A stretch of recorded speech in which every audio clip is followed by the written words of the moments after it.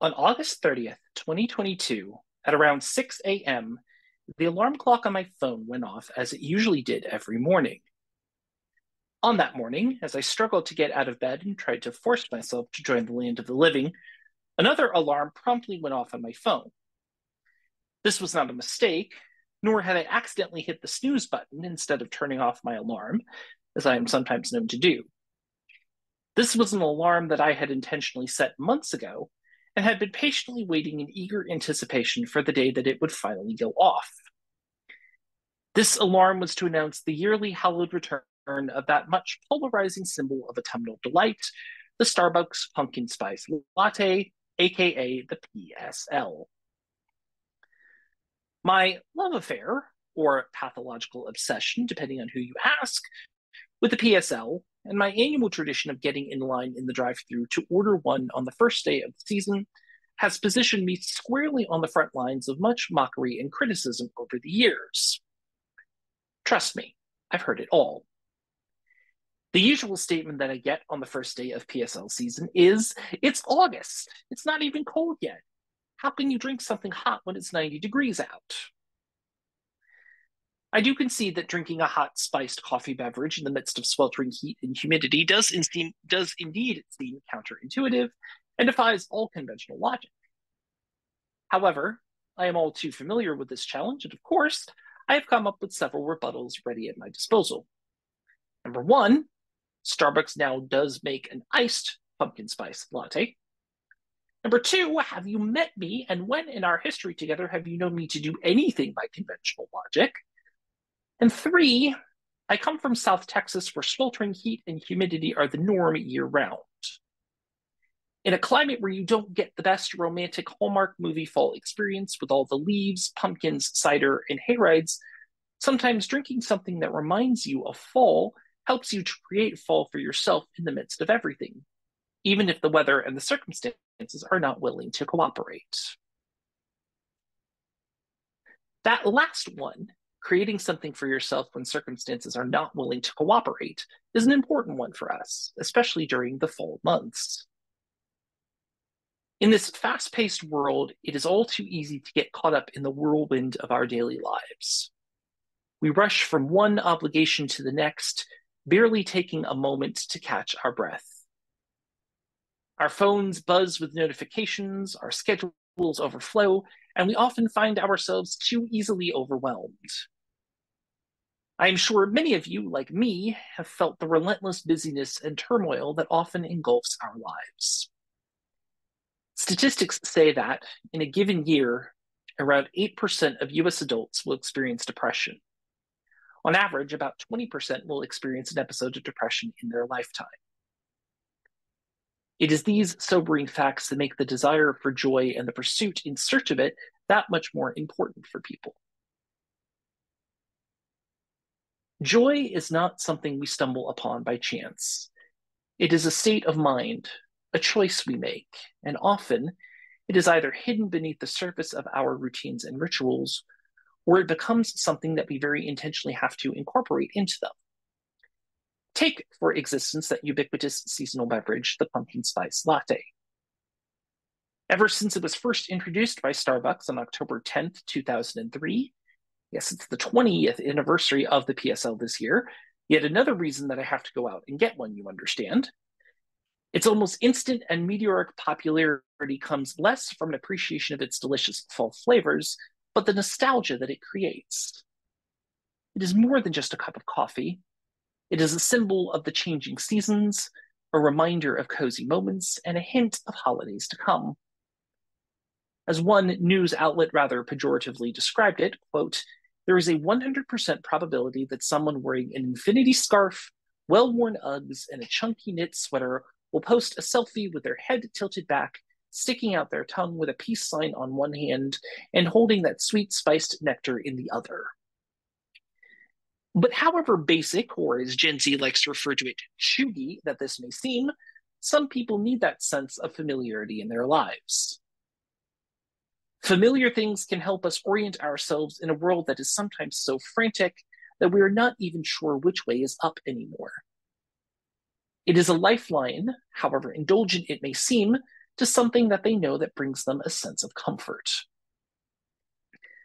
As another Matt Johnson, professor of consumer psychology at Holt Business School in San Francisco, writes, we are tasting very literally all of the associations that we have built with the fall, pumpkins, and wholesomeness, those nice, cozy feelings. Us die-hard PSL fanatics will also be quick to tell you that, in spite of its appearances, there are also a myriad of health benefits and spiritual significances to both the pumpkin and pumpkin spice contained within our mighty beverages. Pumpkin is naturally low in calories and high in fiber, and is a source of beta carotene, which boosts vision, and vitamin A, which helps fight infection. Cinnamon was used in ancient Egypt as a symbol of prosperity and good luck, as was allspice in the West Indies, and was also said to promote spiritual empowerment, allegedly enhancing psychic abilities and promoting vivid dreams. Nutmeg was seen as an aphrodisiac that was a symbol of good luck and supposedly was an aid in enhancing one's clairvoyant abilities. Cloves were seen in ancient China and Indonesia as a symbol of protection, abundance, and love.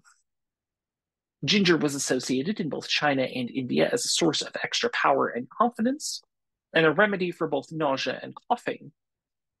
When mixed together, pumpkin spice can aid in circulation and eases both indigestion and inflammation. It is also used in ritual magic by a number of pagan traditions to represent courage, protection, and action, and stimulate one's empowerment and growing potential. In our busy lives, rituals often become a blur. We rush through our morning routines, trying to get from point A to point B as quickly as possible, and we hurry through our meals. But what if we slowed down and paid attention to these daily rituals and took a moment to ask ourselves what the actions mean to us? What if we approached our rituals as intentionally as possible, with mindfulness and gratitude? There is joy to be found in the smell of freshly brewed coffee, in the warmth of a comforting meal, and in the company of loved ones gathered around the table.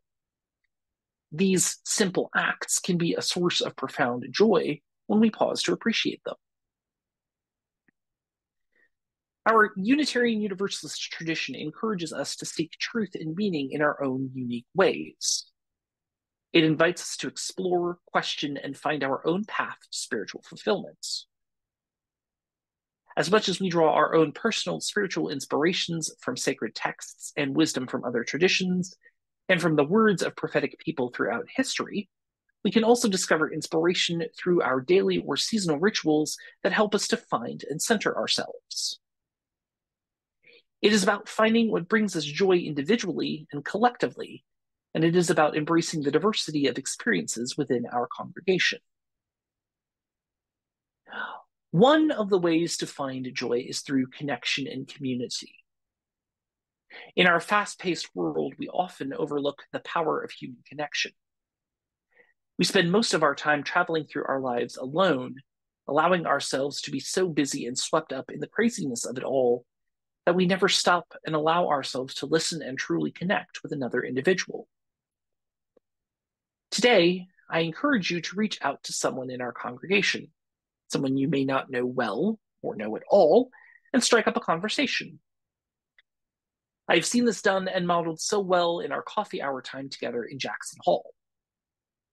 Take time to truly share stories, listen to their experiences, and find joy in the bonds that unite us. Joy can be found in the shared laughter, the empathetic listening, and the support we offer one another. For as much as we are solo travelers along the journey, we find connection to others along the way that can help make things just the slightest bit easier and serve as a reminder that we are not as alone as things may seem. But let us also recognize and acknowledge that joy is not a constant state. Life will still throw challenges our way, and moments of sorrow and difficulty will come. However, by cultivating a mindset of joy and gratitude, we can weather these storms with greater resilience. Joy becomes a wellspring of strength that sustains us even in the face of adversity. The more that it becomes something that we find a way to intentionally practice, the more that it becomes muscle memory that we have to fall back on when darker and chaotic times and emotions come. In the chaos of our world, it is easy to become overwhelmed by the negative news, the demands of our jobs, and the pressures of daily life. But remember that joy is a choice, and it often hides beneath the surface, waiting for us to uncover it.